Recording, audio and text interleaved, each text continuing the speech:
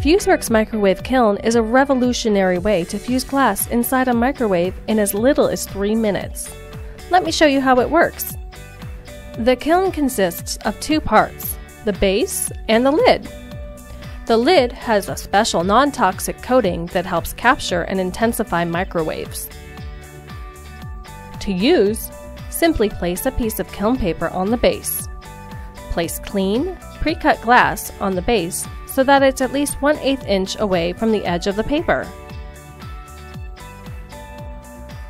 Embellish your glass with frit, bits and pieces, dichroic glass, and stringers.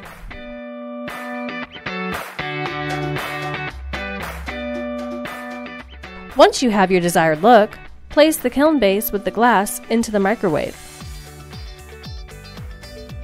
Place the lid on the base, close the door, and set the timer for 3 minutes. It is important to note that when fusing dichroic glass, you should reduce the power of the microwave to 70% to avoid cracking. All microwave and kiln combinations will have different firing patterns. Be sure to take careful notes and log all fusing times for future use. We are using a 1000 watt microwave. Adjusted firing times can be found on the back of Fuseworks glass packaging as well as in the Fuseworks Kiln manual.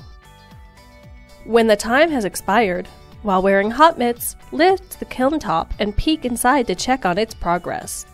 Your glass should be fused, displaying soft rounded corners and edges.